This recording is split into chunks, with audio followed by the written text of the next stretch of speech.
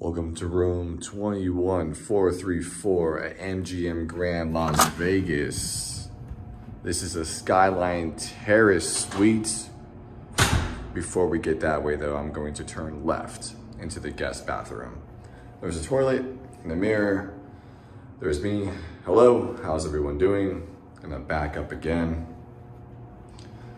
And we're not gonna go up the stairs yet either. We're gonna take another left into this dining area, if you wanna call it that. There's a TV there that is not visible, I guess you could say, if it's off. And it's on right now, so you can see it. 4 chairs. And again, I'm going to turn around. You'll see some artwork on the wall by the entrance. And there's a wet bar here. Turning a little bit further, we enter the living room. And there is a banner, if you want to call it that, some type of light up picture around the couch, which gives a little ambiance and color to the room, which is pretty cool. And the TV is over there. That window opens. I just have it closed right now. It is nighttime. Again, if you saw my Rio video, somehow I checked into this room at 2:30 in the morning also. One of those things. Let's go up the stairs. And these stairs kind of go back and forth. So we have to turn this way. You'll see me again. Hello. Mirrors all the way up the stairs. Keep going up. And this is like a loft area. So I'm gonna turn around one more time. The bedroom is straight ahead. There's this nice large light that kind of hangs down over the dining room table. And if you want a view of this, there's also a window up here. Some curtains I can close. I'm gonna turn left one more time into the bathroom.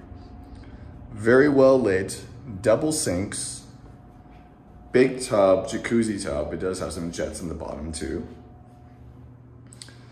And the shower is pretty cool, albeit a little bit broken. So I'm gonna turn it on. Oops, I'll try again. Okay, as you can see, there it goes.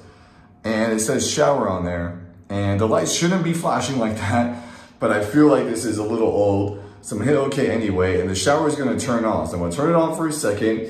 You'll see the current temperature and the set temperature, and then I'm gonna turn it off. So here we go, on.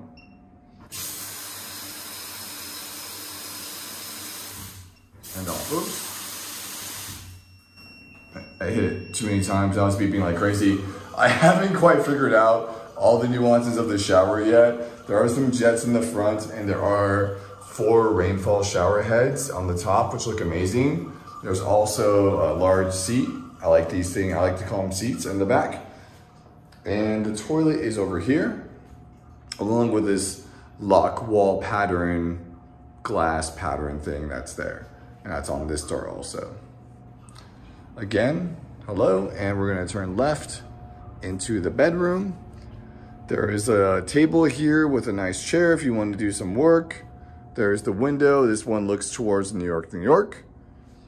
King size bed. And the closet is on the left. I'm gonna go ahead and open this up. I have a few things in here, like the sweater I was wearing on my way here because it was cold, windy, and rainy in Vegas today. But it's a decent sized closet, nothing special. There's a view of that. Again, I'm gonna back up and just show the bed and stuff one more time before we go downstairs and outside onto the terrace. By the way, there are switches all over this room. I will show you as we approach this one here to control lighting and stuff in the room. So you can control like bedroom, everything has like patio accent on, living room accent on, dining room accent on. There's all these different settings. It's a little confusing. And one thing I didn't show, which I'll show before we go outside, is there is basically a rack in the room. So any tech people who know racks will be kind of impressed with this. This is locked, by the way, but just that there's this large rack, literally rack setup in the room for all the tech is pretty amazing. You can sync audio between rooms, kind of, sort of. I feel like my room is kind of a dud. So before we go on the patio, some things don't really work right, but we're gonna go ahead and go on the patio anyway because this view is spectacular. Welcome to the terrace. It's a little dark out here, but this is the terrace. That's lit up, kind of, sort of. One of these two things is lit up. The right one is not lit up. But there's another table out here. There's a lounge chair. I don't know if it's gonna be bright enough. Right here, a couple chairs here and a small table, which is definitely not bright enough. So I'll do some shots during the day. And here's that day shot. First is those two chairs and table that were really difficult to see in the dark. Next up is that lounge chair slash daybed, which is a great place to hang out on. Behind that is a dining area with about 6 chairs at a large table.